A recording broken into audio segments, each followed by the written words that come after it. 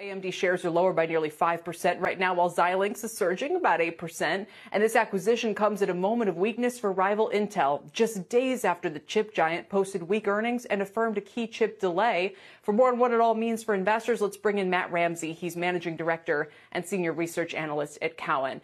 Matt, it's great to have you. What should Intel do now?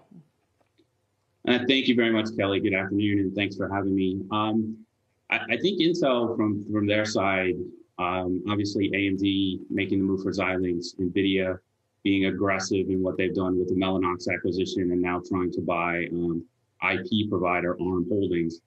I think there's chips being moved around the table here, and I think Intel really needs to decide, A, are they going to continue to manufacture their own silicon and how much?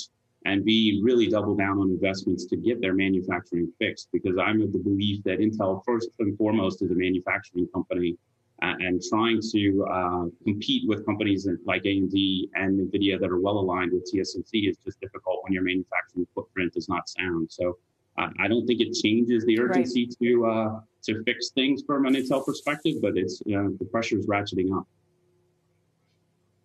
Yeah, so AMD and NVIDIA have pursued this kind of approach where they go to other manufacturers, Taiwan Semi, notably in AMD's case. A lot of people are speculating over whether Intel should do the same thing. But like you said, you think of them as fundamentally a manufacturing company, and they're much bigger. I mean, how realistic is it for them to adopt the same approach? And if they don't, should investors, think twice? I mean, they're probably thinking twice now. Should they think for a third time about whether they really want to own these shares?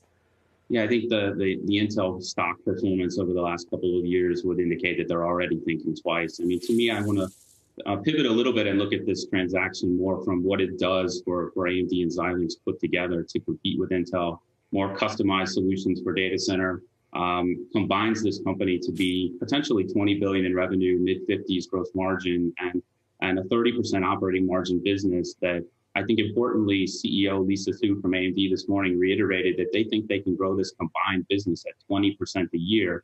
And all of those businesses that they would grow would be things that they would compete directly against Intel for. So there's no change in the urgency, as I say, on the Intel side, but this is a big move by another competitor that is strengthening itself with the partnership with TSMC over the long term.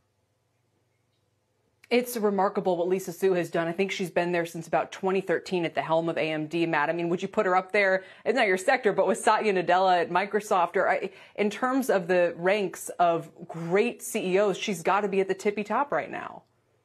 No, I would certainly agree. I have the utmost respect for Lisa. Under her leadership, this company has gone from $2 billion in market cap with $2.5 billion in net debt to now approaching $100 billion market cap, and have grown revenue 25% a year, gross profit by 35% a year, and operating profit by 125% a year. Those are CAGRs over the last 5 years. And you can tell by the deepening of their strategic partnerships with big cloud companies, Google, Amazon, Microsoft, and also with the PC revenue. I mean, the PC revenue that they printed today in their results was up over 100% year over year in notebooks. Obviously, the market is strong, but that's a position that Intel's held for a very long time. And I think the technical leadership that Lisa and Mark Papermaster and others at AMD have demonstrated, you don't win that share off of Intel easily. And they've had to struggle their way up, and it's all because of leadership. Yeah. Matt, thanks for joining me today. I know you're sticking with AMD, but your thoughts and those numbers on kind of what she's accomplished are just amazing. So we appreciate it. Thank you, sir. Shepard Smith here. Thanks for watching CNBC on YouTube.